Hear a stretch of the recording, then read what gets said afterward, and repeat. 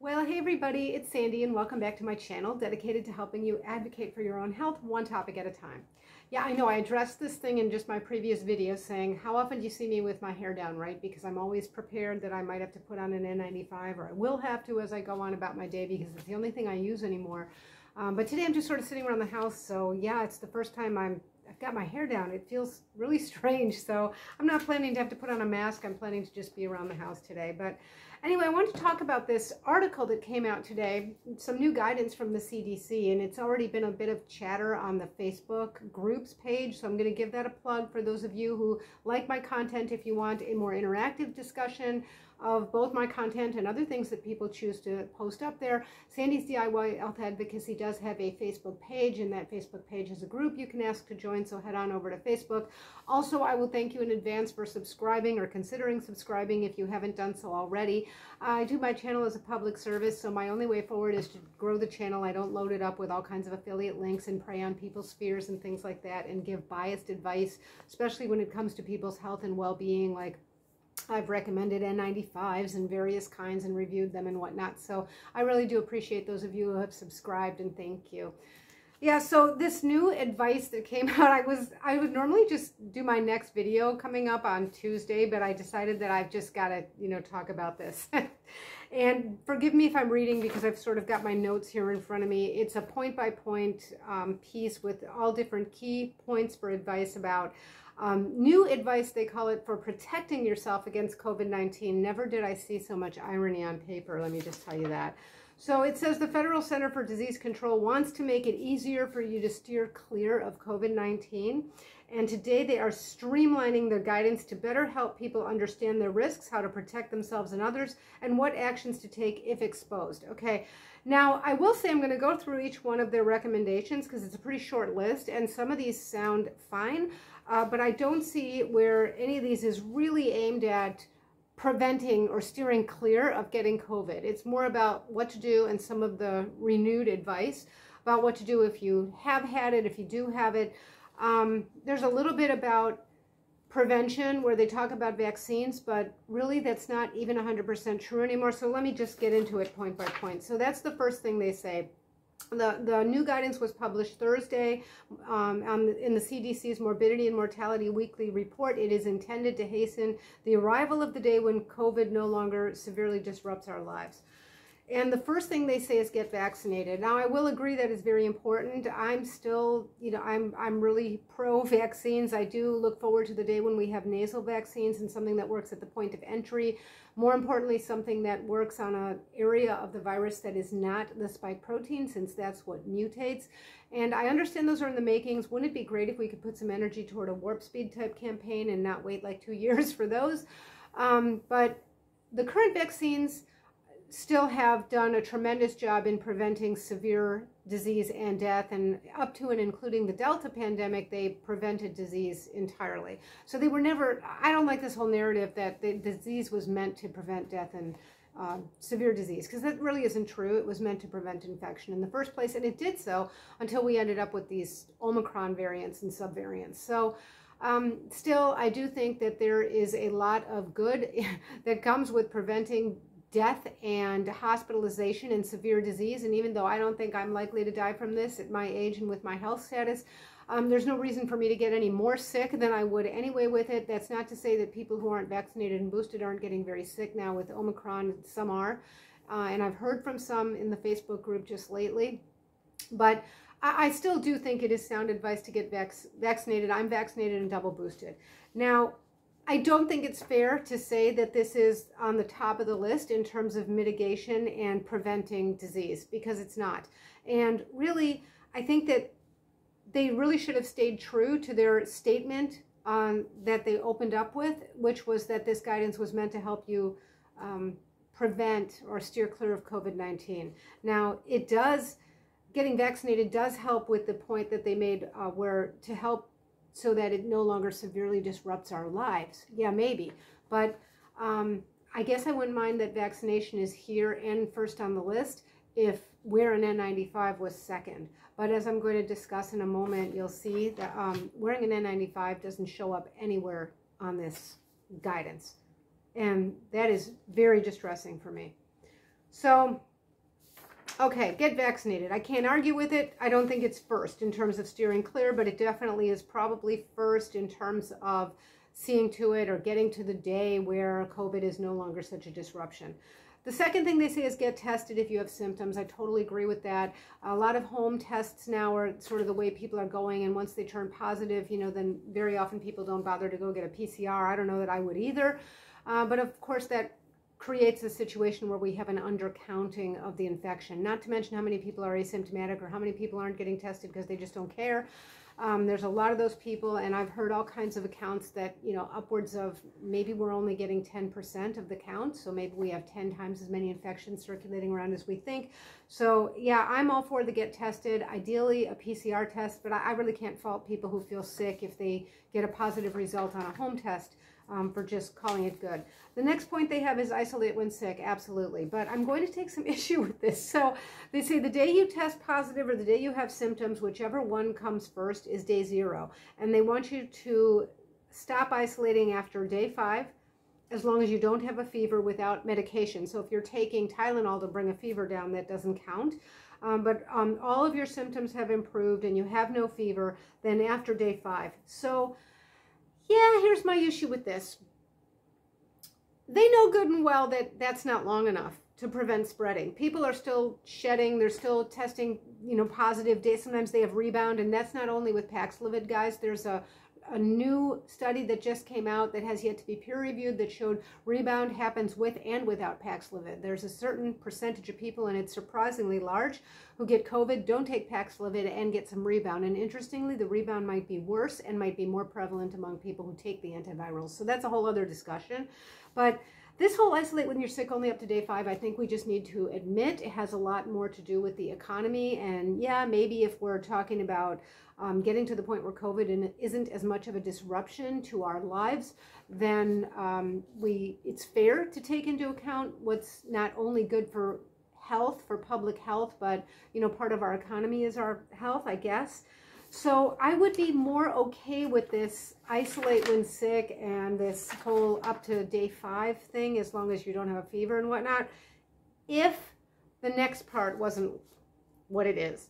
So they said, if and when you stop isolating, you should wear a high quality mask through the end of day 10. I have a real issue with an organization as specific and as propped up and with the kind of importance that they carry and with the means that the CDC has. I just have an issue with an organization that has this kind of influence over the American public saying something like a high quality mask. Am I crazy here? Okay, so first of all, what is a high quality mask? I mean, I guess I could go back to the days before we had respirators, and I had mask criteria that I developed on this channel because all we could find were fabric masks, or we could make our own, and I developed a criteria whereby I said, something that was moisture wicking on the inside layer, and then the middle layer would be a polypropylene, hopefully dense, hopefully it would hold water, it would have an electromagnetic charge, and then on the outer layer it would be something that was somewhat repellent. I guess, who do you know is doing that? Okay, who's doing that? And by the way, really nothing replaces the N95 these days. I mean, could I find some fabric masks, maybe the old DNA that I used to use? Yeah, I think it probably could test close. But at this point, really, there's probably no room for nuance, and there's nothing that beats a well-fitting, properly sealed N95. And, maybe you could argue a KF94 and a KN95, but they're not saying that. They're just saying we're a high-quality mask. How many people do you see saying, that a gaiter is fine? I've seen people when I go to physical therapy wearing bandanas. Like, are you kidding me? So for an organization to drop the isolation period from 10 days down to 5 days with people who are known to be infected, because we don't want COVID to disrupt our lives as much, and then say, well, just wear a good quality mask for the up to day 10, I think it's a real disservice to all of us, and I would have such an easier time getting my head around this and accepting it if they said, wear a properly fitting respirator. I mean, I think some of these aren't even available free now, right? So, yeah. Anyway, they went on to quote that a small study that was published in JAMA Network found that it took an average of 8 days for people with asymptomatic infections to test negative once. Well, among those who had any COVID-19 symptoms, it took an average of 9 days for them to test negative. So the first was asymptomatic, the next was symptomatic. So, you know, I don't know. Sometimes these rapid tests that people are using, they're probably not going to use a PCR when they retest. The rapid tests are missing a lot. They're not that sensitive. So, you know, I think we're going to find a lot of people testing negative after day 5, that if they had gotten a PCR, they would be positive. And we're going to have a lot of people just wearing whatever they want to put on their face and saying, well, that's a high quality mask, you know, because I bought it at, you know, wherever. So I have a real problem with this part of it. And by the way, at this point, I said this in my last video, the N95 has emerged at this time. I think it is the king of all mitigation strategies. It's the king of mitigating spread, and it's the king of mitigating your own risk of getting infected, far better than the vaccines or the boosts. At this point, with the current variants that we have around, again, I'd still recommend getting vaccinated and boosted. I just don't see how they could go to all the trouble of writing all this guidance. I don't know how much these people are paid to sit down around a table and write all this and say nothing about a respirator in this entire paper. Okay, so sorry, that was my soapbox. Sorry, I'm a little flustered. The next piece of advice they have is take Evusheld if eligible. I totally agree.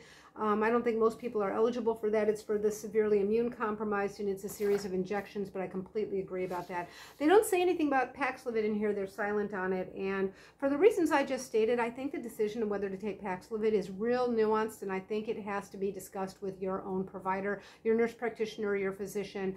And not only does that discussion have to involve what medications you're on, because there's like 300-something medications that will create issues if you are on Paxlovid. So sometimes they mean you can't take Paxlovid. Sometimes it means you have to come off of them for a while. Sometimes it means you have to go on something else during the meantime.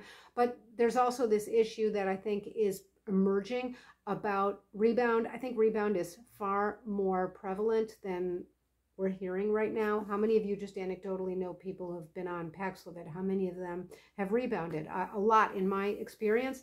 And now that I read the article I just referred to this morning, stating that rebound might be worse in people with Paxlovid than without, it's just a very nuanced decision. And I'm not entirely sure I would take Paxlovid at this point if I get infected. I would have to have a pretty detailed discussion with my doctor, and I'd have to give that a lot of thought. The next point they have is forget about quarantine. So quarantine is different than isolating. Quarantine is when you isolate yourself just because you were exposed. I think we can safely say we're all exposed if you're around anybody who've been exposed. Hence, I get back to the N95. But as opposed to isolation, which means you're already sick. You have symptoms or you've tested positive. So I guess, I agree with that. I mean, I think that would have been a great tool early on in the pandemic. But I think that boat sailed, and it's just not possible. Cut back on contact tracing, I think so too, for the same reason. It's not nimble enough, it's not quick enough. Keep tabs on your COVID-19 community level. Absolutely. That is one of the best indicators for me in terms of what I will do.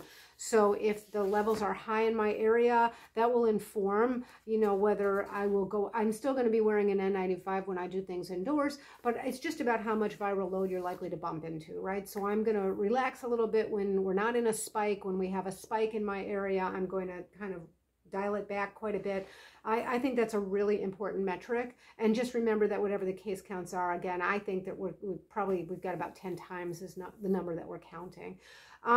So yeah, I don't know. I mean, I don't really feel like I've learned anything new here, right? I feel like they just took a lot of the things they've been saying recently and repackaged it into a paper, and so that they could, like, I don't know, justify their own existence and the fact that we pay them to sit around and like create this stuff. But there was really, I'm using the word create kind of loosely. And I really resent, just as a healthcare professional myself, and I know, who am I to indict the CDC, right? What are my credentials? But, you know, I have my education background and training. I've been a nurse anesthetist for over 30 years. And I also came from an institution where my educational institution, the focus was on learning how to continue to research and continue to make to educate yourself for the rest of your life. So it wasn't really just about what you were training to do as a job. And it's served me well over the years. And I like to think I have a lot of wisdom and hindsight and common sense. And some of the things that I've thought about were very proactive during this pandemic and have served me really well. And some things like the the powers that be got there, like when it came to masks and other things. Apparently they still haven't, but I really resent that there's this striking, just screaming out omission of any discussion of respirators, which is arguably the only tool right now that would really be helpful. So yeah, I'm kind of sad today about this. I really am, guys. So yeah, I just want to talk quickly and get this out there because I just thought, you know, this was important. This came up today, and I just think it's really important. And I think we're going to have to listen to Scott Gottlieb at some point and acquire more of a national security approach to COVID mitigation and not like a public health approach. National security approaches are more proactive. They overshoot the goal. They think about what ifs and maybes and just in case, and maybe do too much, but better safe than sorry. That's sort of the thinking with a national security perspective. In the operating room, we sort of think in that perspective, and sometimes in our continuing education seminars, we have people come and speak with us about this, the kinds of things that we want to avoid in operating rooms, accidents like wrong site surgery, wrong foot, wrong eye, wrong whatever. We have to have that sort of proactive perspective, and there's a lot of excess built into it. And, you know, it seems like our public health perspective is just really lagging behind, and it's not fitting for something like a pandemic. So yeah, well, let me know what you think. I'm kind of doomsday, but I hope that it was helpful, and I hope that it'll maybe start some discussion, and please share the video if you think it will be helpful. All right, so until next time, be well. Bye-bye.